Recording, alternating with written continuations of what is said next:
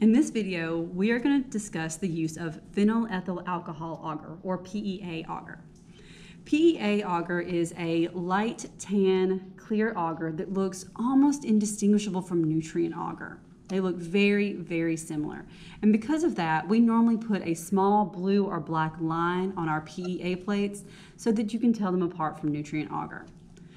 PEA is selective only. There are no differential qualities to this agar, but they are highly selective, and they select 4 gram-positive organisms.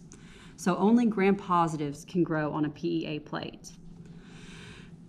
The PEA plate contains phenylethyl alcohol, which inhibits the DNA synthesis of gram-negative bacteria, and that's what filters gram-negatives out. So you would never put a gram-negative bacteria on PEA. Instead, we use this for a lot of our gram-positives, especially our staph, like Staph aureus or Staph epidermidis, and Bacillus megaterium.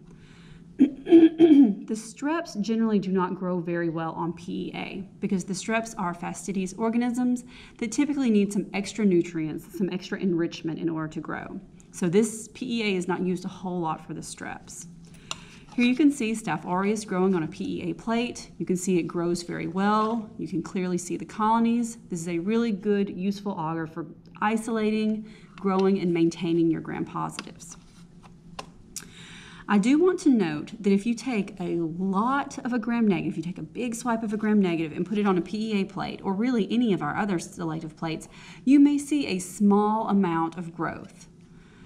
This is not uncommon. When we pick up bacteria from a nutrient agar plate where they are growing really well, they still are continuing to grow when we put them onto a selective agar.